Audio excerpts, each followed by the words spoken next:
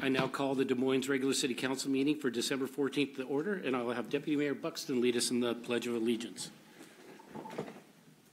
I pledge allegiance to the flag of the United States of America and to the flag for which stands one nation, under God, indivisible, with liberty and justice for all. Thank you, Deputy Mayor Buxton. Well, we have a special event tonight. We have a newly appointed council member, YOSHIKO Grace MATSUI, and well, she was sworn in. This is more of a formal process, but obviously we do this swearing in. I'd like you to go to the podium, introduce who'll be swearing you in, and then we'll go through that process.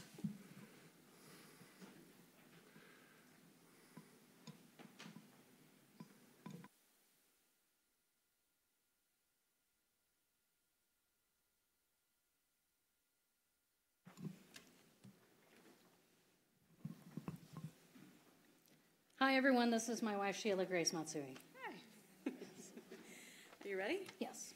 All right. Please raise your right hand and repeat after me. I, YOSHIKO Grace Matsui. I, YOSHIKO Grace Matsui. Having been duly elected. Having been duly elected. To the office of City of Des Moines. To the office of City of Des Moines. Council position number 4. Council position number 6. 6. I meant 6. It says 4. Okay. Do solemnly swear. Do solemnly swear. That I will faithfully. That I will faithfully. And impartially. And impartially. Discharge the duties of this office. Discharge the duties of this office. As prescribed by law. As prescribed by law. And to the best of my ability. And to the best of my ability. And that I will support and maintain. I will support and maintain. The Constitution. The Constitution. Of the State of Washington. Of the State of Washington. And the United States of America. And the United States of America. Good job. Thank you.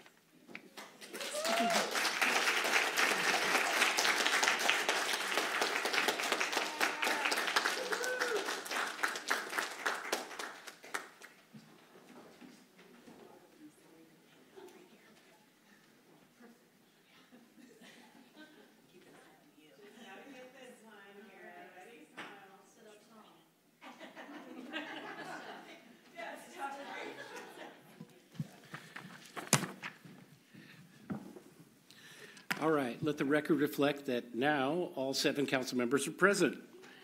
Are there any correspondence not previously seen by council? No additional correspondence, Mayor. Okay. It is now time for comments from the public. I would just like to remind those participants that any person making personal, impertinent, or slanderous remarks become boisterous, threatening, or personally abusive while addressing the council will be removed from the meeting, and you will have 3 minutes to speak. And our first speaker tonight is Miss Barbara McMichael. 3 minutes. I thought it was 2. I was just going to take my time. Good evening, everybody. I'm Barbara McMichael, resident of Des Moines. I'm responding to Mayor Mahoney's recent comments about the need for Des Moines to pivot. Hooray.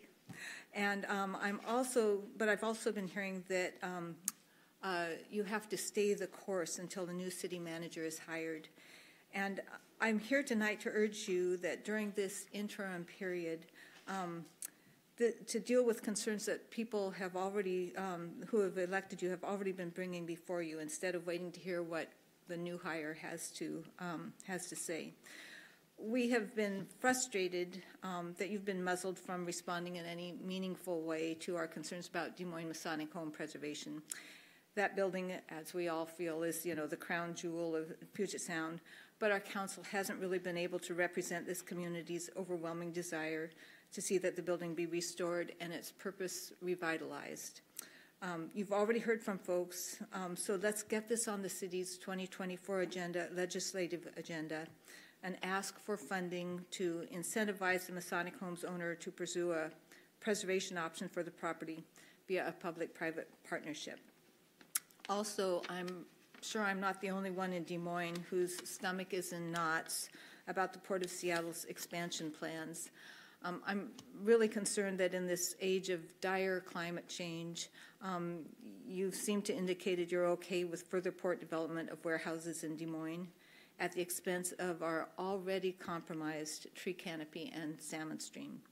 And let's talk about the port's proposed land stewardship plan and tree replacement program. These will affect Des Moines residents for generations to come, but the Port's public rollout of this plan to the folks most affected, those of us who live in airport communities, it was practically non-existent. The Port needs to be called to account, and I'm really, really begging you to bring those Port commissioners and their very well-paid staff to town so that they can explain why they think their plan's so great. And if we think they're off base, so we can push back and provide some of our thoughts on the matter. So these are my asks: robust environmental policies to protect our community's health moving forward, and economic development initiatives, including Masonic home preservation, that will elevate our town's unique character and that will serve our local businesses and residents. So those are issues that I think we need to engage with you on, and without delay. Thank you. Happy holidays. Thank you, Ms. McMichaels. Moving on to Ms. Victoria Andrews. Some of this will sound familiar, so I hope you're listening. First, I want to thank Interim City Manager Tim George for his weekly reports, which I get via the Waterland blog, the closest we have to local journalism and well worth subscribing to. When I was a nonprofit executive director, the board and staff held an annual strategic planning session to evaluate the previous year's successes and what we could improve on. We reviewed the current and projected physical health of the organization, and you will touch on that tonight with your decision on the Events Enterprise Fund, which many of us feel has not been fully vetted, especially considering where the budget is projected to be in 2 years. My boards discussed how to move our mission forward on things that were critical to our constituents: who will be responsible, what it will cost. Some fell off the chart and others rose to the top. Tonight I'd like to address things my neighbors and other citizens have told you more than once. Here at Coffees with the Mayor, at CAC meetings, and other opportunities. As the ones at the top of the organization chart, the council should remember what we want, tell the city manager what we want, and the city manager will tell the staff what we want, and then they can determine who's responsible, what it will cost, and whether it's feasible. So for your 2024 work plan, in no particular order: 1, public safety, in particular increased police presence at our waterfronts and surrounding neighborhoods, which have been plagued by shootings, street racing, noise, and other infractions. 2, create a downtown master plan and reinstate the Public Planning Commission. The CAC is great, but it's not a substitute for substantive, consistent public engagement.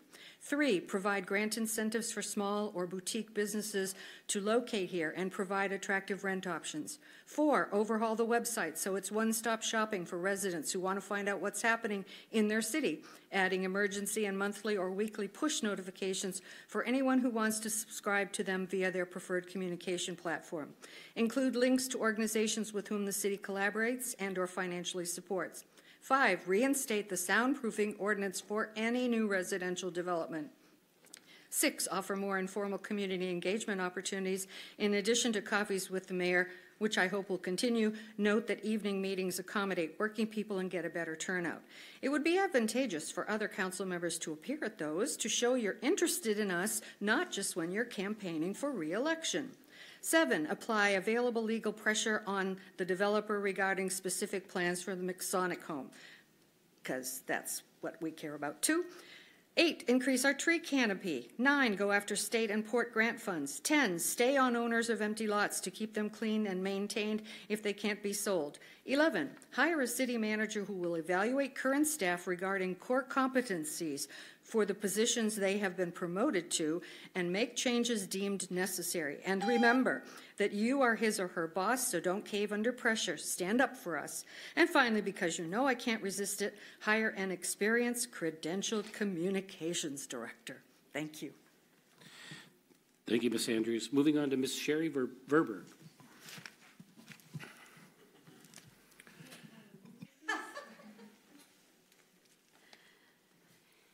Yes, hi. Mayor Mahoney and Deputy Mayor, Council, City staff, friends, and neighbors. I'm Sherry Verberg. I live here in Des Moines, and I'm here tonight to just express a couple of concerns that have been on my mind and kind of capitalizing on some of the things that have come through the the Advisory Council.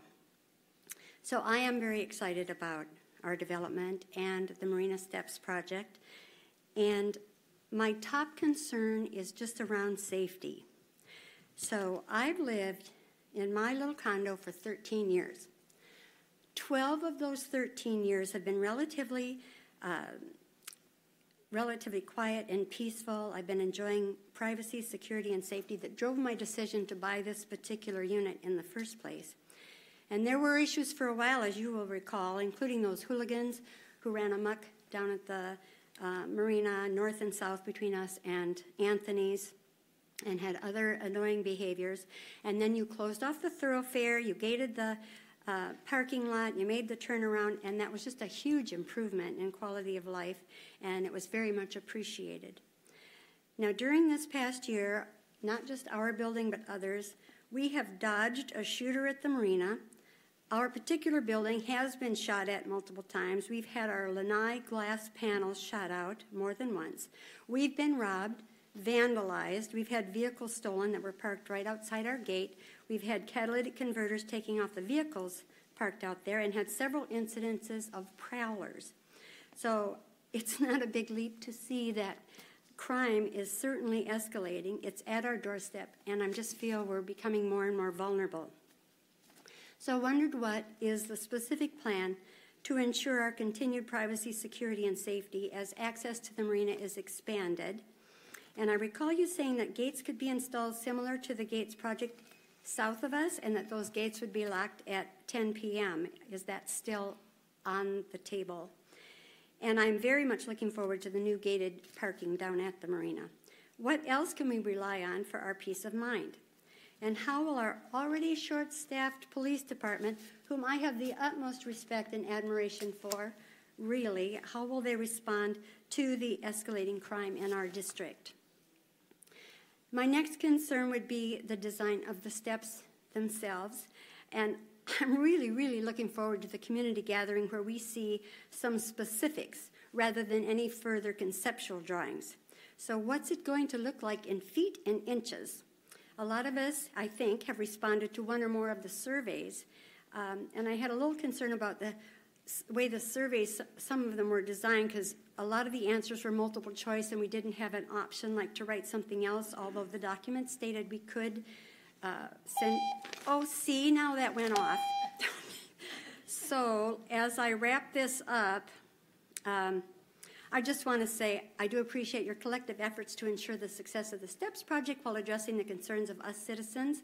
And on a personal note, I'm so in love with my condo and with this city, and I just need to know that you hold our privacy, safety, and security as your top priorities moving forward. Thank you so much.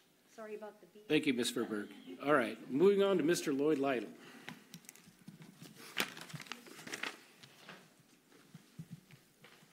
Okay, thank you, Mayor Mahoney, members of the council. Pleasure to be here.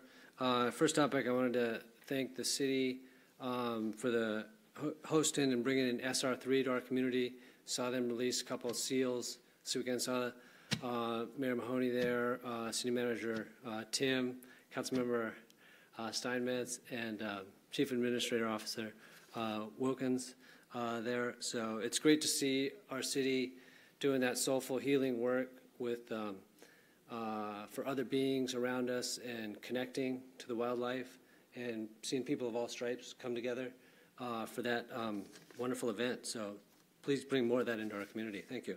And it kind of leads me to my next topic of tree canopy. I want to support what Barbara said. Des Moines is such a beautiful place. It's always been a really green space. We got this beautiful ocean here, really connected to nature here. We'd like to keep it that way. I've seen some things lately that kind of go in the opposite direction, like down Memorial Way. There's this, I don't even know what it is, but it's like this huge concrete. It's almost like a monolith, about halfway to the airport there. But I mean, it looked like there was like zero balance there in terms of like leaving some trees or something. I know there's a policy like 4-to-1, but that's a little bit cosmetic. It's like, because it's not a forest anymore, essentially. You've cleared out all the soil, so you have a lot of concrete, and you have small strips of like some little trees. And those types of trees they plant are also green only half the year. So they don't plant the Douglas firs or the pines, which are green all year, and you need that green to do the carbon cycling, the photosynthesis. If you don't have green, there's no carbon cycling going on. So it's really important to have those fir trees. Also, they absorb sound. We're right under the airplanes, and so you want soil and soft surfaces like trees. Concrete and typical building structures reflect sound very efficiently, whereas the soft structures absorb it. So that's going to help us with noise. It also filters the air and helps with community health. So, and it's the best filter for the ocean because the water comes down and it absorbs everything. Whereas if you have concrete, all that oil and the pollutants from the street go straight into the sound, and it's going to, harm, just like the seals we're trying to help. Also, the beautiful floor of the ocean. I know we have an avid scuba community here, and tree spaces are going to help with that. The last thing, and I also want to give support to the safety issues brought up by these ladies. It's a shame to see the gunshots there. I think the gates at night are definitely going to help that, so hopefully we can get those. I just want to end on a short letter I got from former Bob Arnold, fire chief. He gave me permission to share this. It's real quick. I walked those halls for 30 years of the Masonic home, spent countless dinners with residents, and enjoyed quiet time in the magnificent library. I now live out of state in retirement. Can't believe this historic structure is planned for demolition. Please let me know what I can do to help preserve. Thank you. Thank you, Mr. Lytle. All right. We have one board and committee report, and Deputy Mayor Buxton on Sound Side Alliance.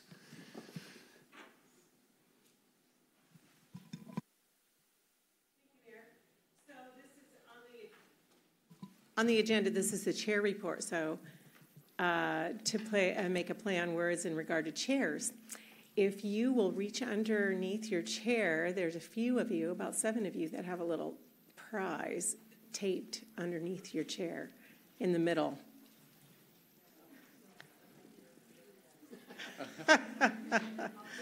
Yeah, there's one. Couple of you. So there's about 7 of them out there. Anyway, yeah. So happy holidays, and there's a dad joke in there for you. So, yeah, you're welcome.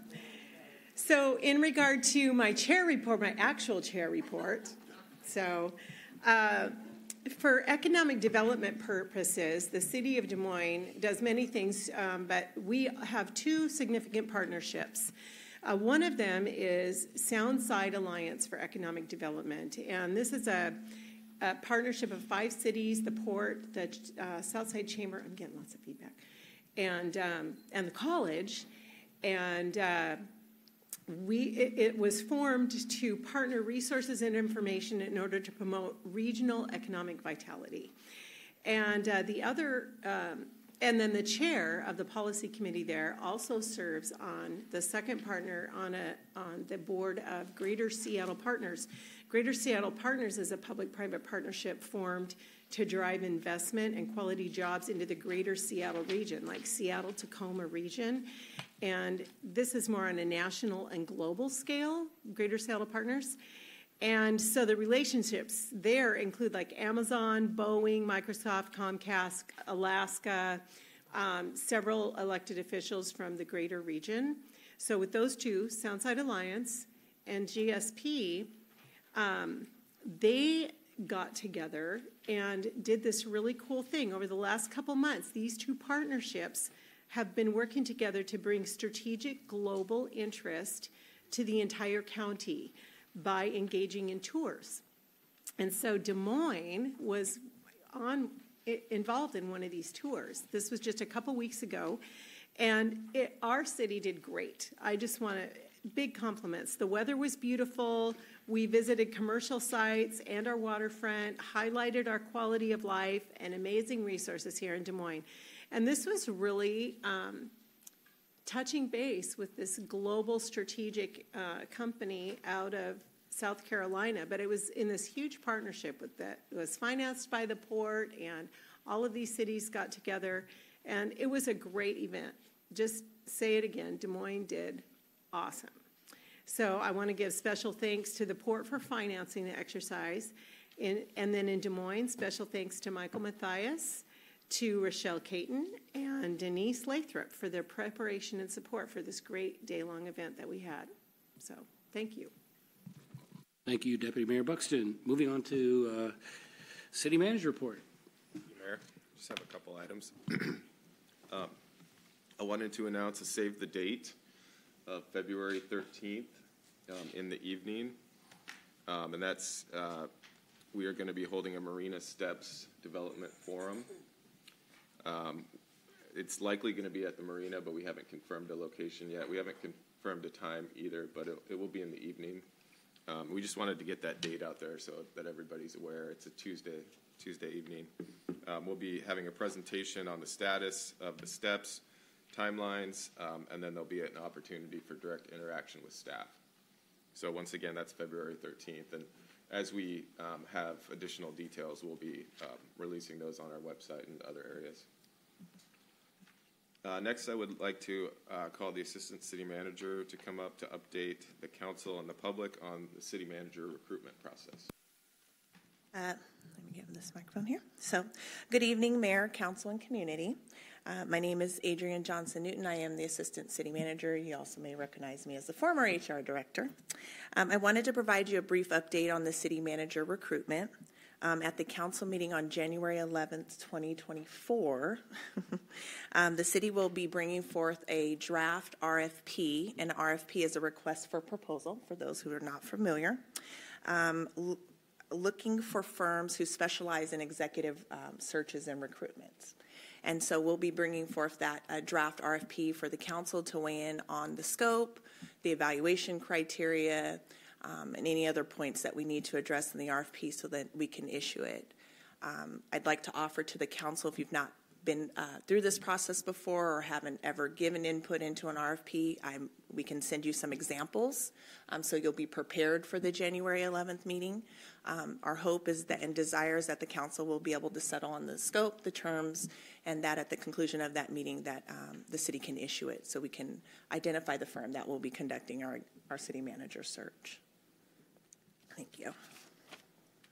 Great, thanks. And just so everyone knows that's basically our next meeting. The council meets again on January 4th, but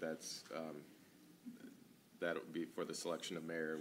We don't put a lot of business on that meeting. So January 11th is kind of our next substantive meeting. And then finally, one last item. The council had asked previously for staff to put together a letter regarding flock cameras. And flock cameras are cameras that are placed in strategic areas that strictly look at license plates, and they put those license plates, they're accessible for law enforcement. If there was a stolen vehicle, they could put the plate in there, and then if it pops up on any of these roads, we get alerted right away. It also helps with when there's crimes and there's a description of the vehicle, you can kind of track where that vehicle's going. So the City of Des Moines has 11 cameras with plans to install 16 total. Some of our neighboring jurisdictions also have them, but a lot of them don't. So we'll have instances where we can track a vehicle from a crime to the city border, and then we can't track it anymore. So the council had asked us to put together a letter urging our neighboring jurisdictions to look into these cameras as part of a regional approach. And so we have put that draft together, and we'll be getting that out early next week. So, and that concludes my report, Mayor. Any questions of Interim City Manager Tim George? All right. Seeing none, will the City Clerk please read the consent agenda? Item 1, approval of vouchers. Item 2, approval of minutes. Item 3, King County Cooperative Watershed Management Grant Award to Moines Creek Estuary Project. Item 4, AHBL Consultant Services Contract. Item 5, 24th Avenue South Improvements Project, Puget Sound Energy Easement Amendment. Item 6, Right-of-Way Dedication, Des Moines Theater. Item 7, Regional Coordination Framework for Disasters and Planned Events. Item 8, 2024 to 2025 Recycling Program Professional Services Contract. Item 9, Department of Ecology, 2023 to 2025 Water Quality Stormwater Capacity Grant Award. Item 10, Commerce Middle Housing Grant Agreement, and that concludes the consent calendar, Mayor. Councilmember Netting. I move to approve the consent calendar as read. Do I have a second? Second. I have a second from Deputy Mayor Buxton. Is there any council member that wishes to pull an item? Councilmember Harris. Items 4 and 10, please. All right, we'll be voting on items 1, 2, 3, 5, 6, 7, 8, and 9. All those in favor, raise your right hand. I see it unanimous, as it should be. All right, we'll start with item 4. Councilmember Harris, you have the floor. Thank you. For the public, these are two basically linked items. A consultant contract for AHBL to provide outreach and information about our housing, middle housing, and comp plan, and then the acceptance of a middle housing grant based on the information they provide. I'm struggling here, and so I don't want to belabor the point, but essentially I have not been, in the spirit of the season, I have not been entirely thrilled with the work product generated from any of our public outreach programs over the past several years. This is critical to me because housing is just, I can't think of anything I'm more passionate about, and they were in charge of community engagement for the parks master plan, and the problem I'm having, Council, is that we never get choices. Okay, there's essentially, and I'm not trying to overstate this, but there's a gun to the head in that we're given one choice for the company to do this outreach, and we have to vote for it tonight, basically because there's a time factor in order to receive the grant. And I don't know how to address this process if I don't raise the issue and say, please, we need to separate these community engagement firms that we work with from the actual grant receipt.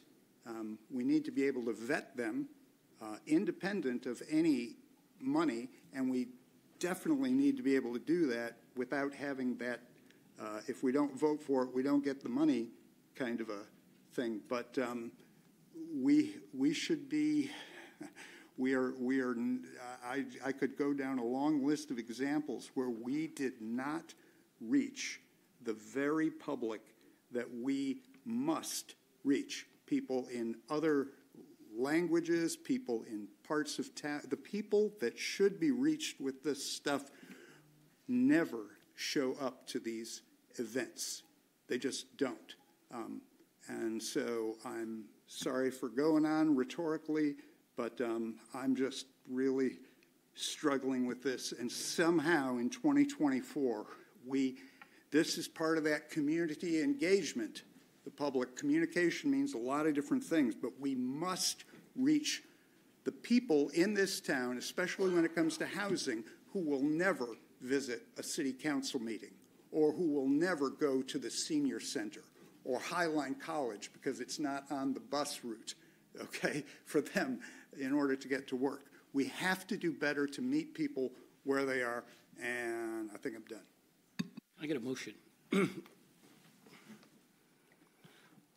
Go ahead.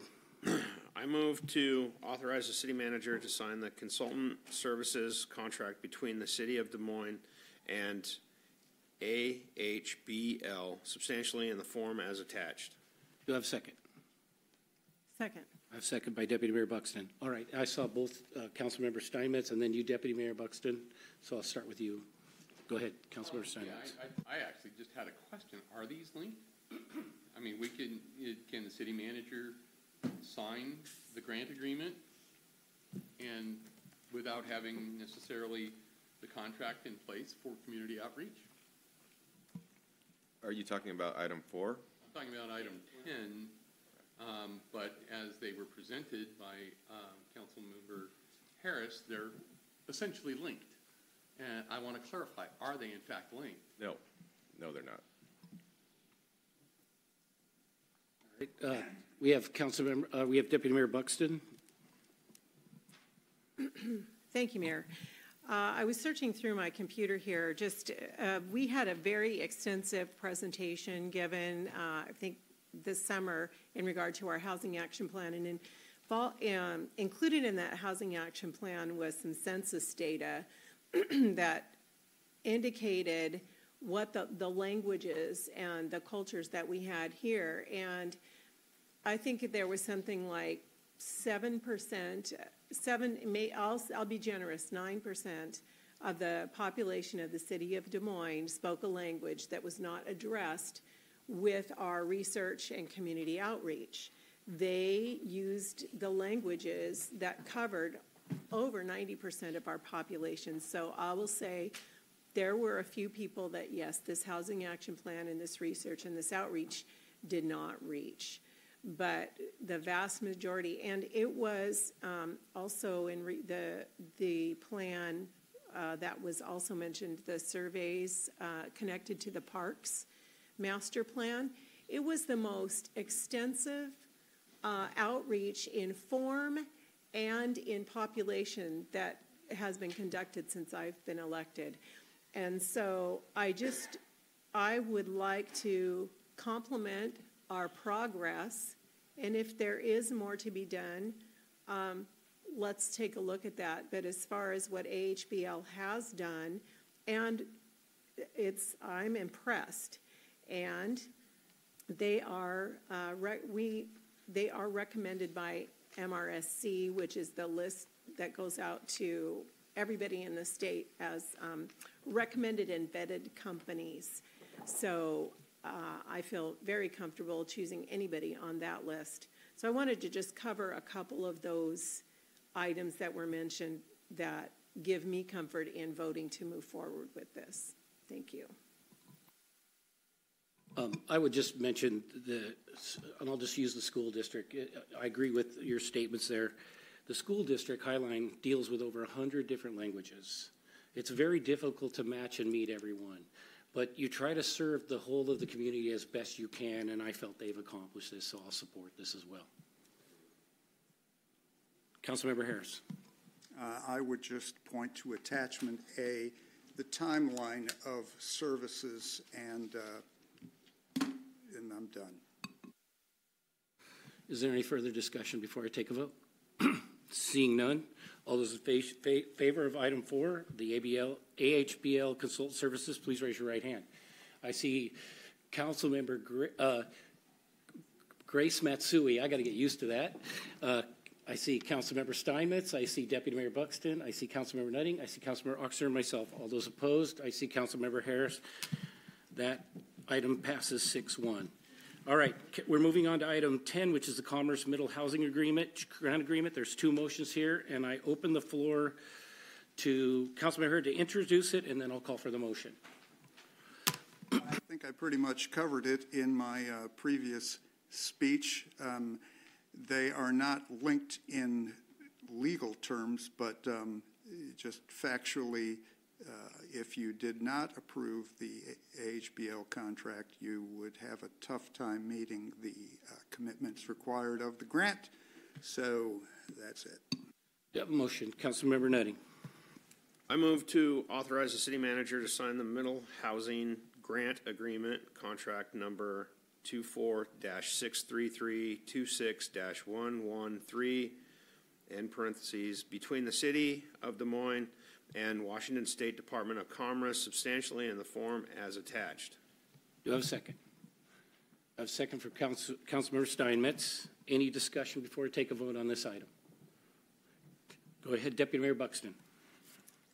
Just besides the comments that I just made in regard to AHBL, in regard to this particular thing, this is a grant.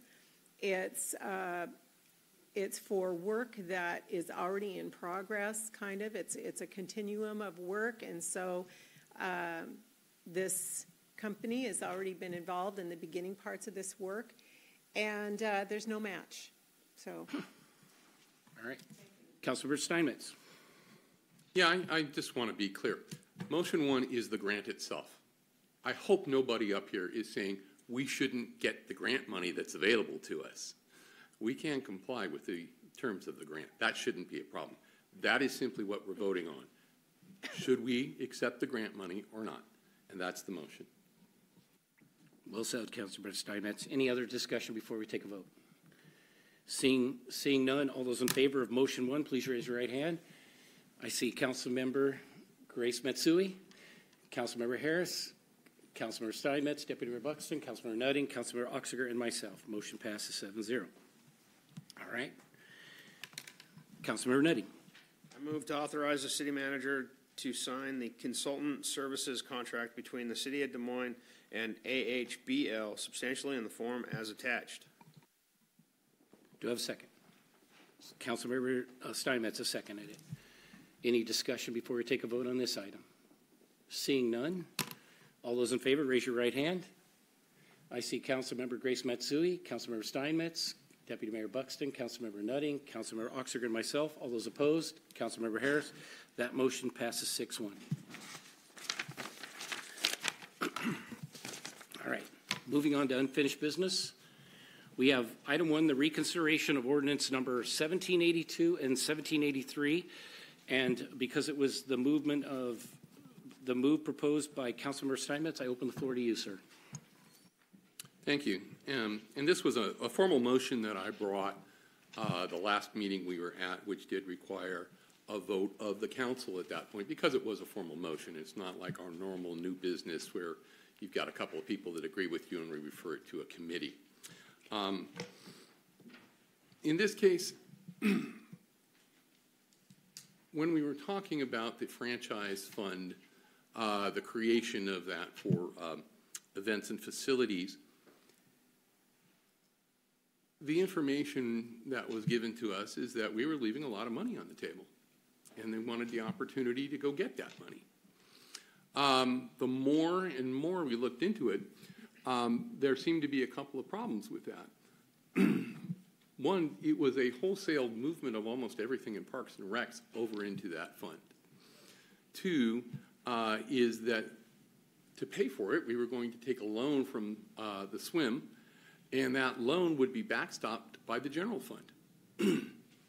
In the spreadsheet that was produced, and I believe this was produced in good faith by the staff, I'm not suggesting anything other than otherwise, but it anticipated only a $9,000 payment back to the swim fund out of that, which means that the general fund would be responsible for the balance of that.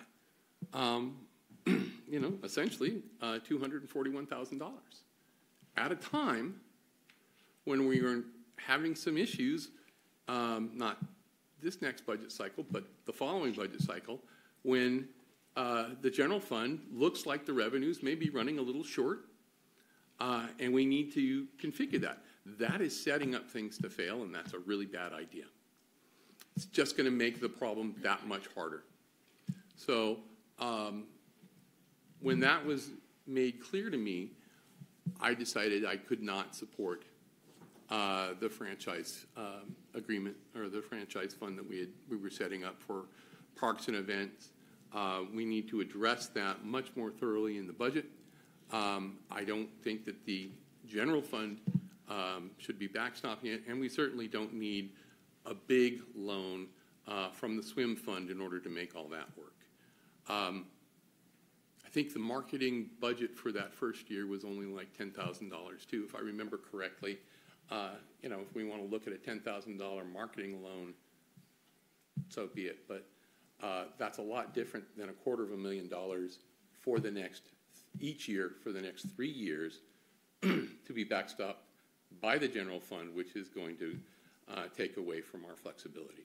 So if we are leaving money on the table on events and facilities, and I have no reason to believe otherwise, I think that was good information that was given to us.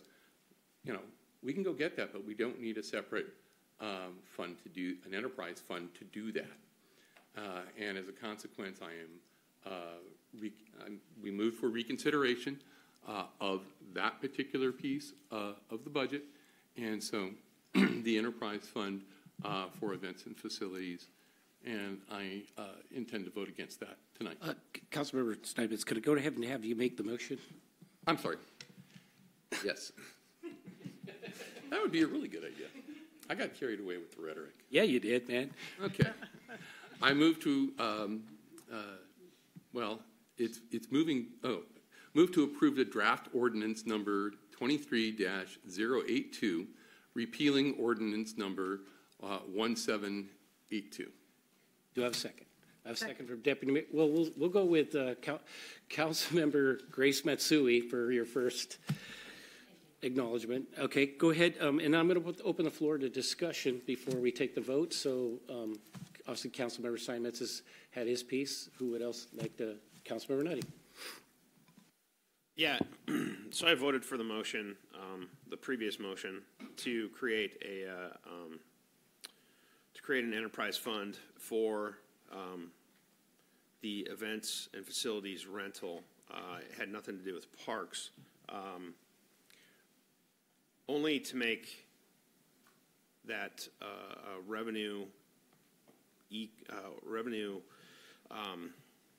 equal or zero, to bring our charges up to our what we charge for our facilities up to market rate, instead of backfilling constantly our rental facilities. So, I mean, I have no problem repealing that as long as we do a market study on what our rates are, and actually bring them up to the facilities around us, so we're not backfilling and paying for out of the general fund to keep these facilities up and running. So as long as we can do that, I'm still interested in an enterprise fund, maybe next budget cycle if we can't get it figured out. So. Councilmember Grace MATSUI. Can I clarify if you're asking for an amendment or is this a suggestion? I'm not asking for an amendment. I'm just stating my piece. Thank you. I appreciate the clarification.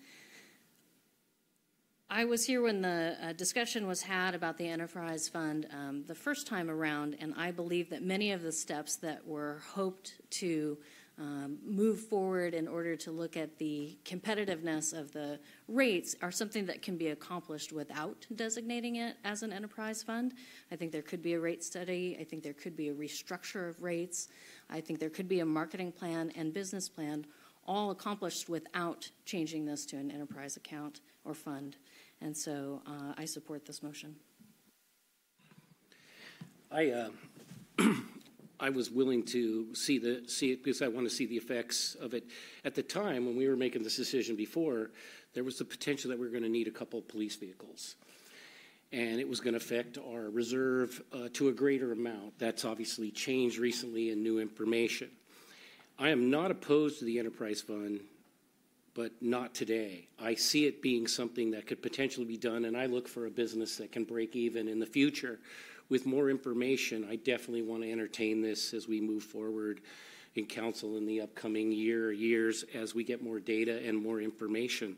But so I'll be supporting this motion, but I do and will say that I'm committed to reconsidering this down the road when I think we've had some other questions answered.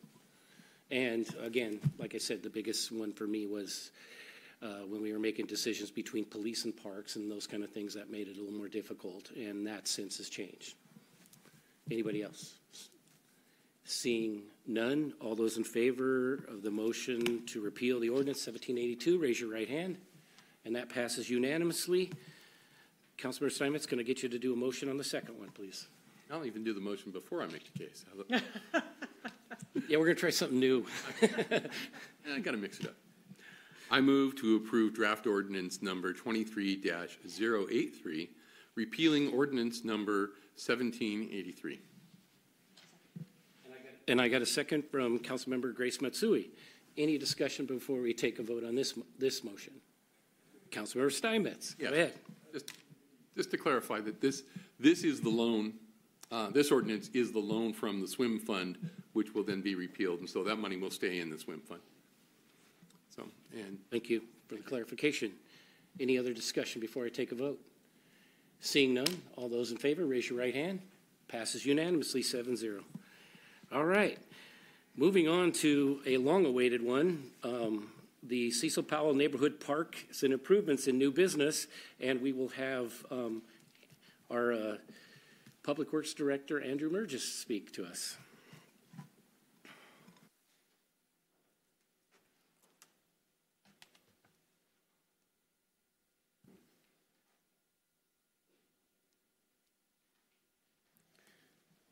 Good evening, Council and Mayor. I got some great news for the holidays coming up. Unfortunately, Nicole Nordholm is not feeling well, so I'm going to fill in for her on this Cecil Powell Neighborhood Park Construction Contract Award.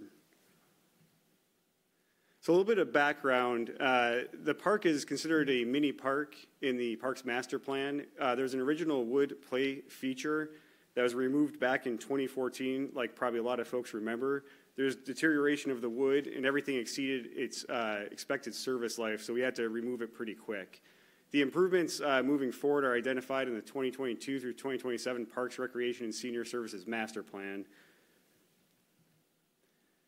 We did go through a public solicitation for construction bids. We advertised back in September twice with Seattle Times and Daily Journal of Commerce to try to get the most contractors looking at it. Then on October 17th, we had 5 bids come in, which was great for a small park project. We do have one responsive low bid, which came in lower than our engineer's estimate, which is wonderful, with McCann Construction Enterprises at $163,113.15. But in general, a great price for the project, definitely compared to the highest bidder there at $289, which is pretty high. So a couple proposed park improvements. These figures are a little not too detailed, but enough to give you an idea of what's going on. We've got new play equipment going in, so a play structure with some climbing, a couple of slides out there, a little teeter-totter. On the center of the screen, that's a circle. That's one of those little climbing rope ladders that spin around for kids. And then a couple swings over onto the right-hand side of the figure over there. We also have ADA access, so we've got a path that's going to be built around the park, along with 2 benches and a picnic table, I believe. And I think there's a bike rack as well going in. Another picture of some graphics from one of the vendors we worked with. There's kind of everything I just mentioned there, the slides, a little turning element there for the kids, and the accessibility around it. So I think it's going to be a great little pocket park or a little small park for the community out there. And then this is the proposed council motion for consideration on approving the construction contract. And that concludes my presentation. Okay. Could I get a motion? Go ahead, Deputy Mayor Buxton. I move to approve the Public Works contract with McCann Construction Enterprises Incorporated contractor for the Cecil Powell Neighborhood Park Improvements Project in the amount of $163,113.15. Authorize a project construction contingency in the amount of $22,000, and further authorize the city manager to sign said contract substantially in the form as submitted. Do I have a second? Second. Councilmember Nutting, I got the second on. All right, go Councilmember Nutting. I had one question. So there's ADA accessibility around the park, but we weren't required to make the play equipment ADA accessible? No, the play, so let me back up on what I meant by ADA. So everything is going to be ADA compliant and safety compliant. The walking path, we tried to make sure we had ADA walking path inside the actual park itself for wheelchair accessibility. All the park features will meet current standards in ADA as well. Okay, so like it won't be wood chips. It will be wood chips, I believe, out there still. Yeah, and that's still ADA compliant for the to get to the play structures. Yes, there's different rules on ADA and accessibility. So we focus more on the wheelchair accessibility, on getting to the picnic table and the benches out there versus to the play structures themselves. Thank you. I have Councilmember Steinmetz and Councilmember Harris. Yeah, I have a question because I don't necessarily speak construction contracting like some members of our council do. What is the project contingency in the amount of $22,000? That's a authorized amount in which, as the Public Works Director, I can sign off on construction changes as they occur in real time versus having a delay in construction and coming back to the council for every little minor change that occurs on a contract. And is that $22,000 total or $22,000 per change? No, that's $22,000 total. So if anything happens above and beyond that, I'll come back to council for additional request for appropriation for the project. Thank you. Councilmember Harris. Thank you. So how do I put this? We've worked with them before, right? Yeah, I mean, they had a resume, a list of, projects, very long, which is great. But I'm just, should I be surprised by the low price?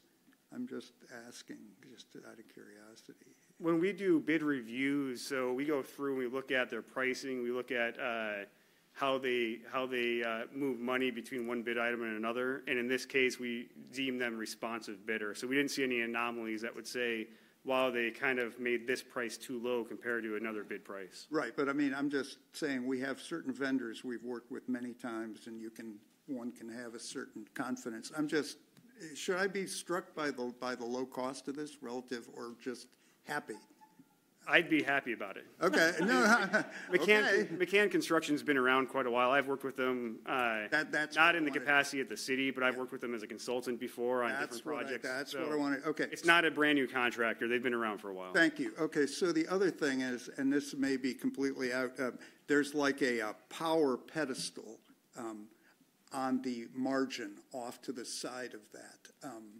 I'm sure that's not our property or whatever, but is that ever any kind of a concern with like a playground thing? Not on this project. That wasn't, I'd have to take a look at that. It may not be on city property or city owned, but we don't have any electrical servicing or anything like that as part of this project. Okay, no, I'm not even, I'm just thinking it's like, so there's the park, there's a sidewalk, there's like a little margin, and there's this like meter pedestal that just is out in the middle of nowhere. And I mean, I'm sure you can't move it or anything, but I was just. Yeah, I'm assuming there's probably an easement for a utility to be there. And if there's any issues that we run into construction or safety issues, we'll deal with that during construction and adjust if we need to. You've made many, many people very happy. Thank you. Go ahead, Councilmember Grace MATSUI. On that note, I just wanted to ask if you had an estimated timeline for when it might come along. I knew that question would come up. So unfortunately, like everybody knows, there are still material delays in the industry. Park equipment's been really tough to get through a lot of vendors due to steel fabrication. So our field house park right now, we've been waiting for about 6 months to get the equipment in order to start the field house park, which we awarded back in the summer. So this one, I'm hoping it goes a little faster. So I'm hoping by the second quarter of 2024, we'll be getting this done. That's my hope. Thank you. I actually reached out to Miss Stephanie Harris. She's been an advocate for this play equipment. I'd hoped to have her come today. She's unfortunately in another state and was not able to attend, but her and her daughter were ecstatic. And I'll definitely be supporting this. I'm excited for us to get this new play equipment in this park. It's been a long journey for all of us, but it's good to see that we're finally moving into this phase of it. So I'm very happy, and thank you for you and your staff's hard work on this. You're welcome. Any other discussion before I take a vote? Seeing none, all those in favor, raise your right hand. It passes unanimously. Ms. Harris, you are going to get a new park, get some play equipment. Your kids are going to be excited. All right, moving on to item 2, which is the 2023 budget amendments. And our finance director, Mr. Friend, Jeff Friend, our friend, Mr. Jeff Friend. You have the floor, sir. Good evening, Mayor. Good evening, Council. Jeff Friend, finance director. I have some slides for those who don't have a packet to see the errors that we want to correct relating to the budget amendments that were presented on November 9th.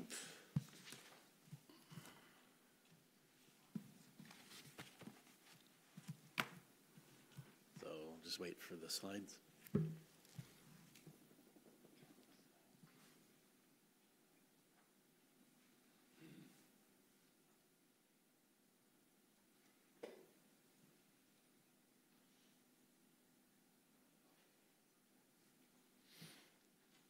So hopefully this won't be too in the weeds, but an accountant's been asked to show spreadsheet things, so that can be dangerous sometimes. There's 3 items in this budget amendment in the agenda packet. The first 2 are corrections, and then the third is just a new request. So the original agenda item had schedules for the general fund and for all the other funds, and there were some errors caused by Excel formulas not doing what we thought they were. So we're just going to show that just so everybody can understand what happened. So this is a schedule from the general fund that was in the November 9th packet. If you look at the expenditure column, it subtotals to $42,400. However, if you look above, obviously that's not the correct subtotal. The Excel formula was adding the shaded in yellow numbers.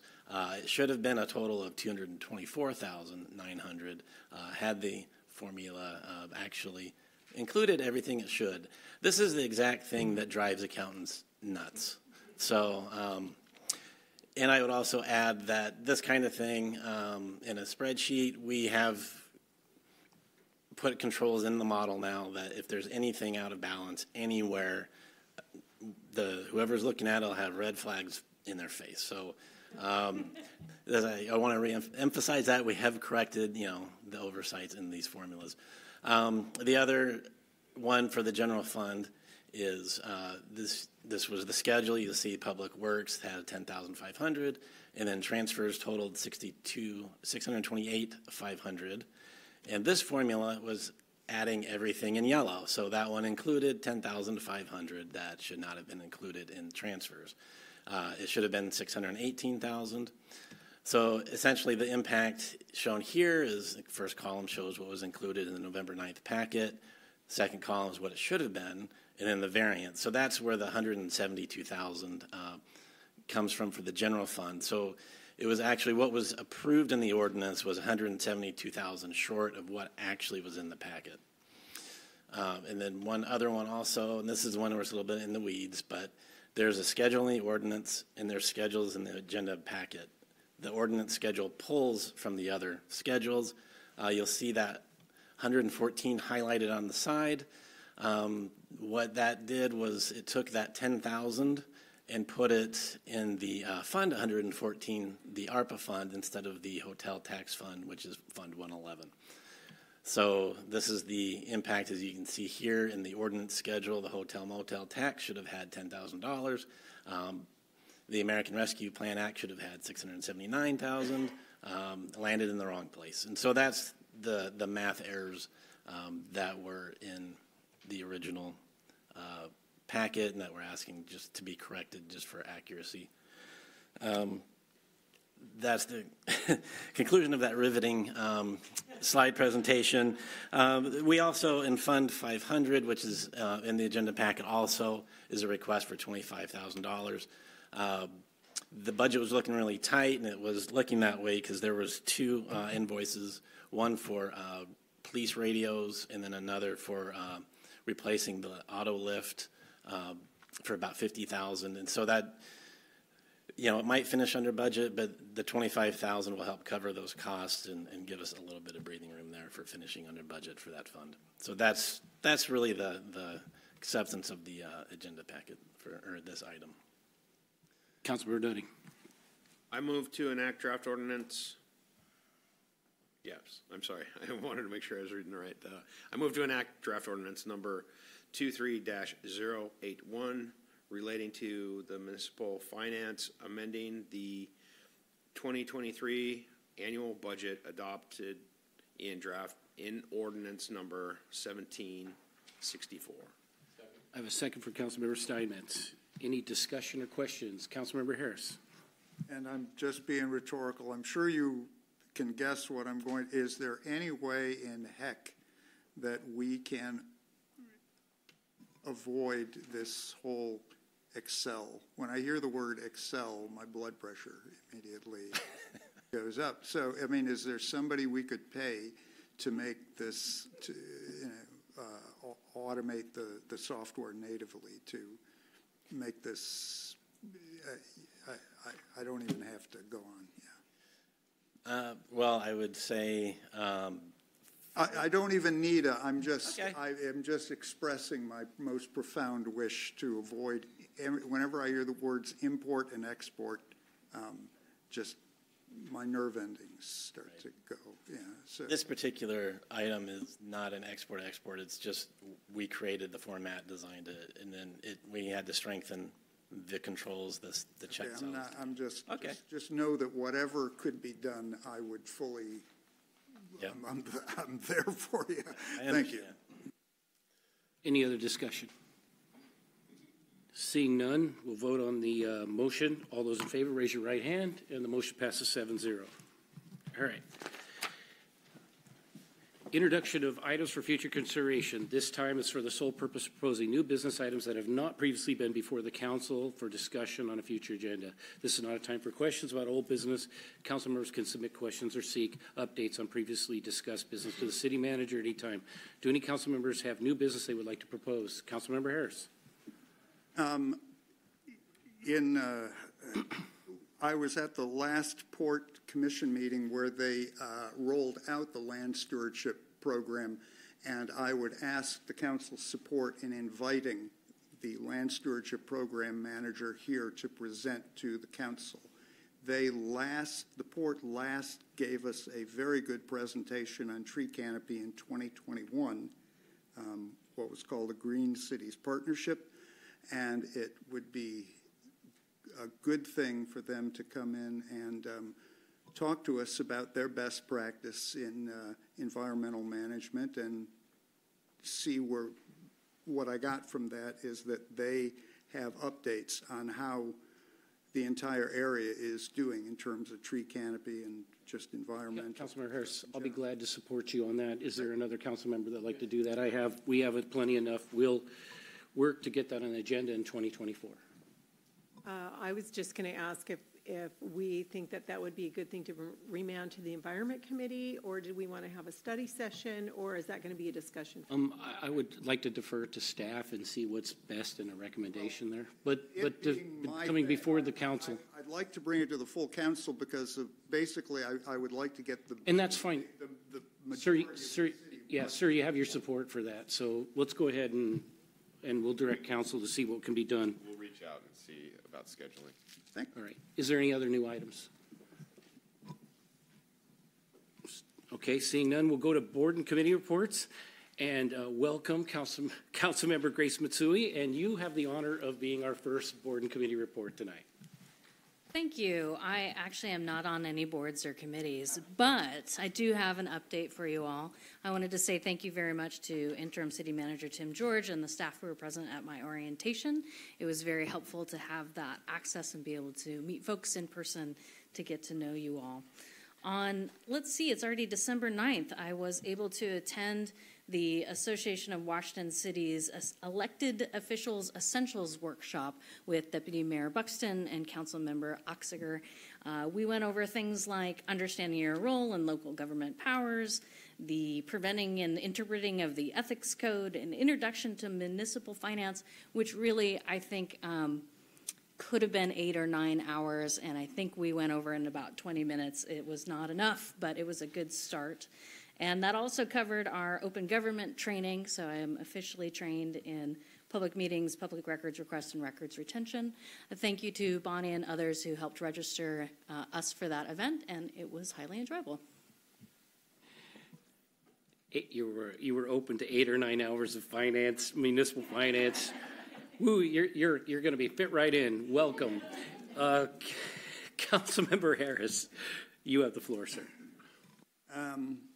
I had a meeting with the interim city manager, and at the risk of sounding snippy, it is notable because it was my first contact with our CEO one-on-one in over 3 years. I thank him for that. I attended a START meeting, our Community Airport Roundtable, There are 2 openings for the community right now, and I strongly encourage a resident to apply. They have justly received a great deal of criticism, but if you are concerned about the airport, do it, and I'll tell you why. It's because because the port is so much larger, they often get access to a lot of information that's very useful way ahead of the city, including things on housing, by the way. The port is establishing a mitigation bank, which is extremely smart, and we could have done it years ago. Basically, it's a bit like carbon credits in that any agency anywhere, when they need to pay permit fees, they could pay into our mitigation bank to help us with our environmental issues. And when you look at the eye-popping numbers that are going to be happening with the marina, it's something we should think about. For example, when we built the North Seawall, we paid $400,000 to Everett to help with their blue herons. I would like going forward that we have other people pay us for our environmental programs. I want to wish everyone happy holidays, especially our staff. Government work means not just dealing with customers, but also electeds who are sometimes no day at the beach.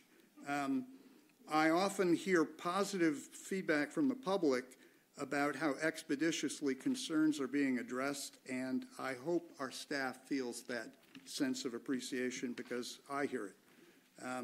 Some of that surely comes from the increase in public engagement, but I just want to ask people to be cautious in their optimism. I mentioned that thing with the city manager, not to be snippy, but this is a very long-standing issue, communication, however you define it. And in the coming year, I just want to ask the residents to, keep at it. Don't be complacent. Keep showing up. But be patient.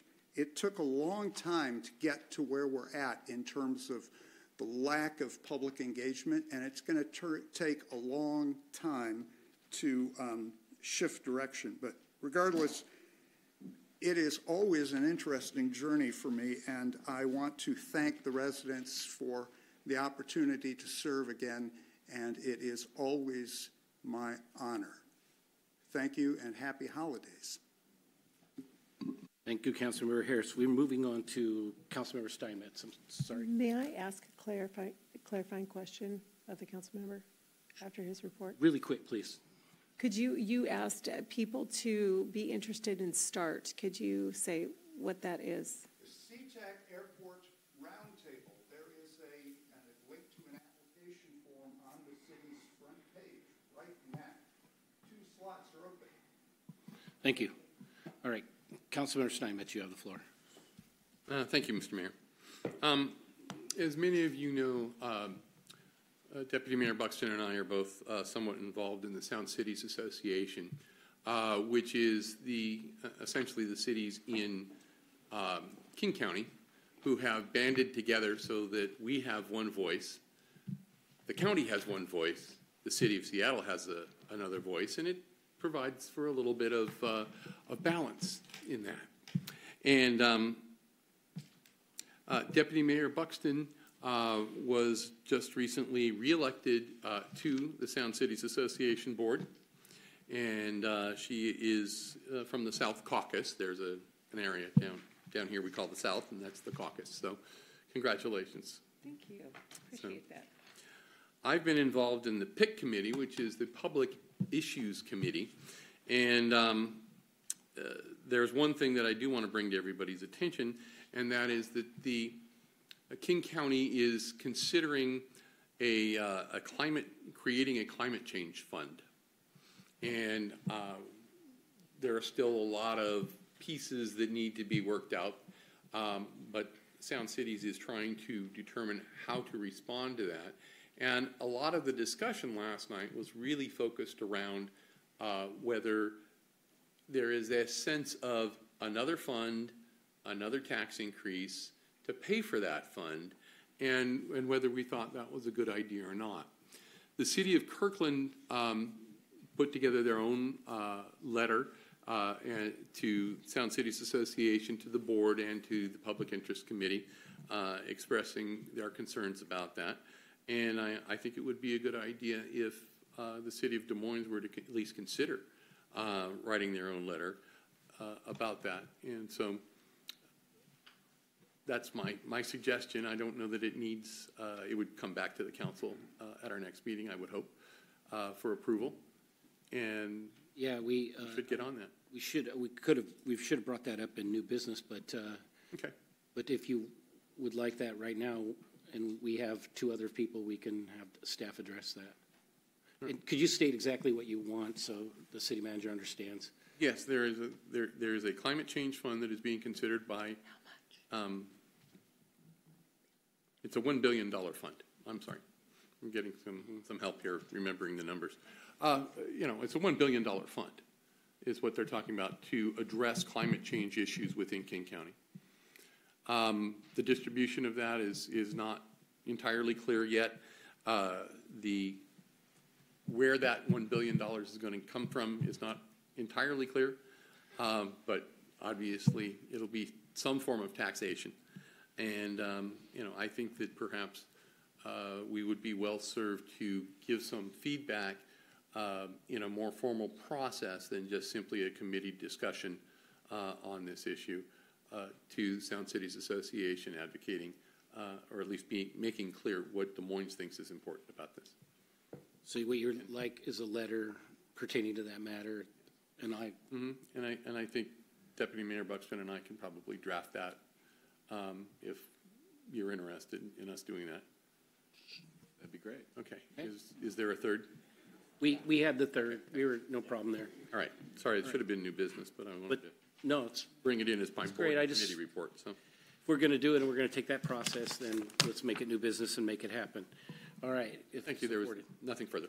Okay. And then now I have Councilmember Oxiger. Thank you, Mr. Mayor. I have no report, but I just want to note that it is the last meeting of the year and wish everybody happy holidays and looking forward to the new year. Thank you. Thank you. Councilmember Nutting. Thank you, Mayor. The Des Moines Art Commission met on Monday, and the biggest takeaway was Maylene Sproger gave us a update on the Squidorama down at the Mass Center, and in conjunction with the Mass, Maylene put on this event, and there was well over 400 people that attended. It was well attended this year, possibly due to the change of the hours. Instead of being after the Mass closed, they ran it with the Mass being open at the time, and it was well attended, a lot of good feedback, and that was pretty much it for that. I did want to thank my constituents for electing me again for another 4 years. I'm proud to serve my community and proud to be up here. So thank you very much. And also wanted to say happy holidays to everybody, to you and yours. Hope it's safe and fun, and look forward to seeing you next year and serving for the next 4 years. Thank you. Deputy Mayor Buxton. Thank you, Mayor. Well, I want to join in a hearty welcome aboard, Councilmember Grace MATSUI.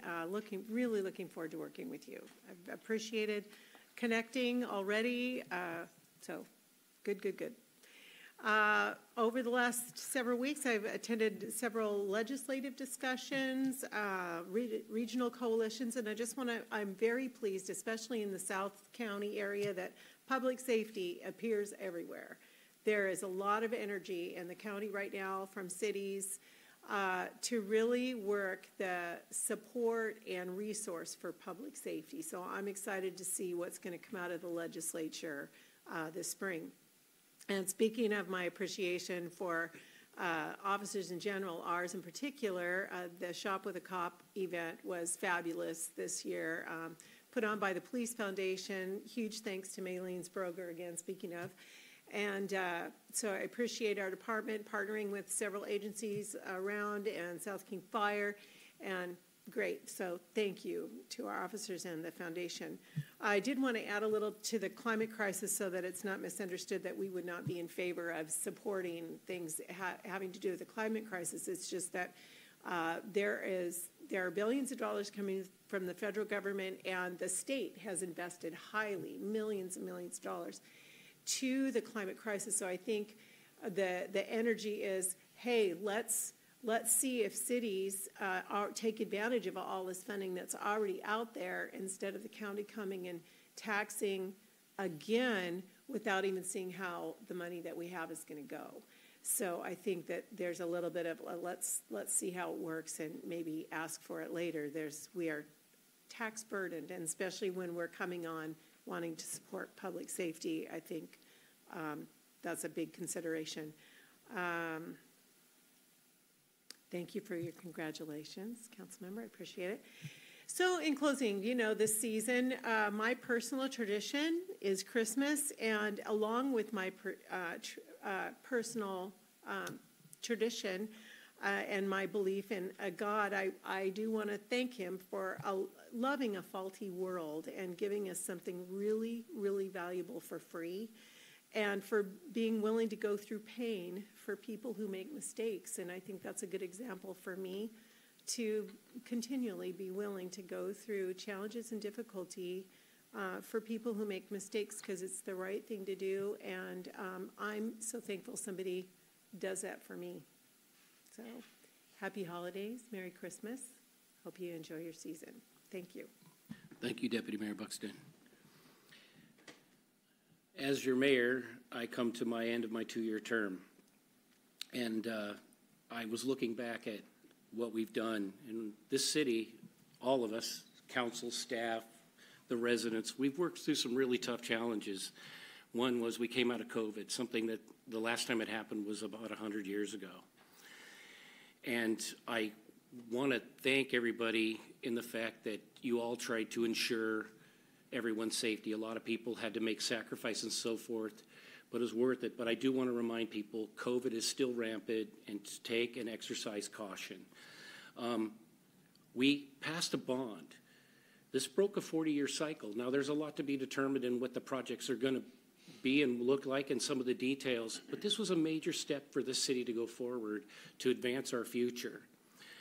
Some of the other things we're dealing with now and we'll be dealing with over the next couple of years, one of the reasons why we have a finance committee, or will, is inflation and the cost of goods sold and the cost of labor has exponentially grown in relation to the revenue sources. So we've got some tough challenges ahead of us there.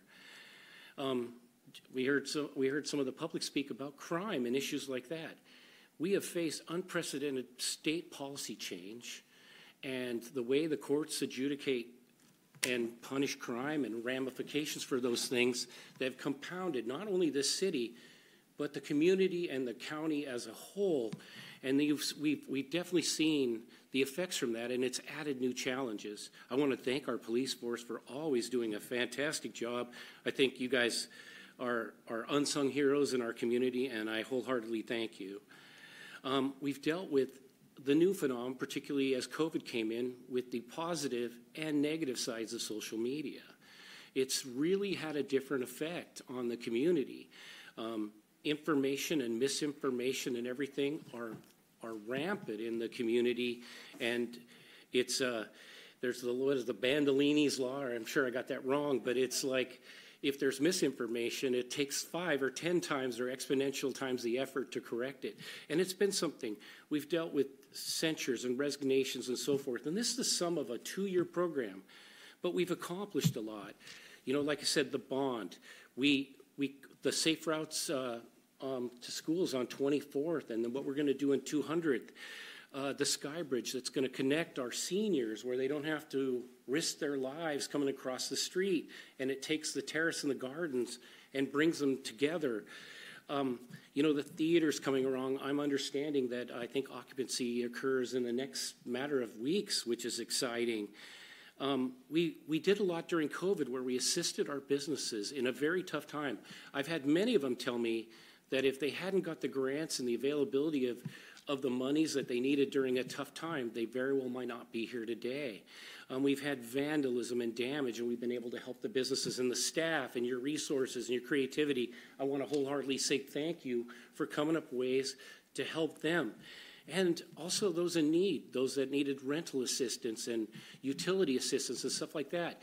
We got an award for delegating our ARPA funds so strategically across so many things that we effectively helped so many people rather than put it in one thing or another.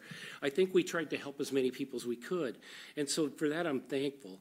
As I mentioned before, the bond breaks a 40-year cycle of moving forward.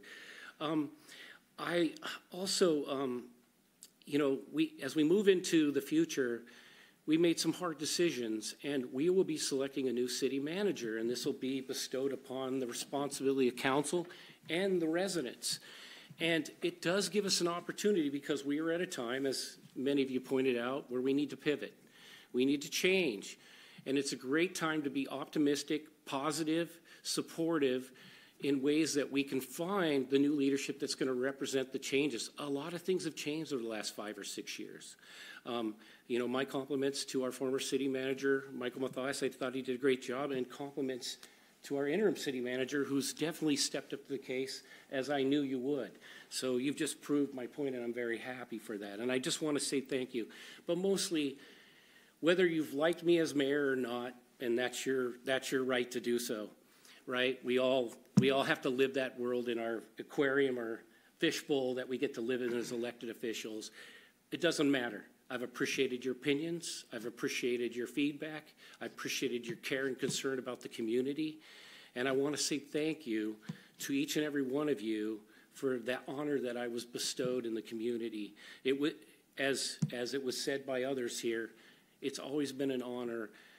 I can tell you that this council, whether we agree or disagree, every one of us, and I can say that wholeheartedly on behalf of the council, you have some people here that really genuinely care about your community each and every day.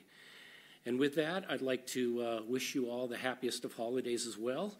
The next regular council meeting will be January 4th. And with that, do I have a motion to adjourn? I have Councilmember Nutting and a second by Councilmember Steinmetz. All those in favor, raise your right hand. This meeting is adjourned. Have a great holiday.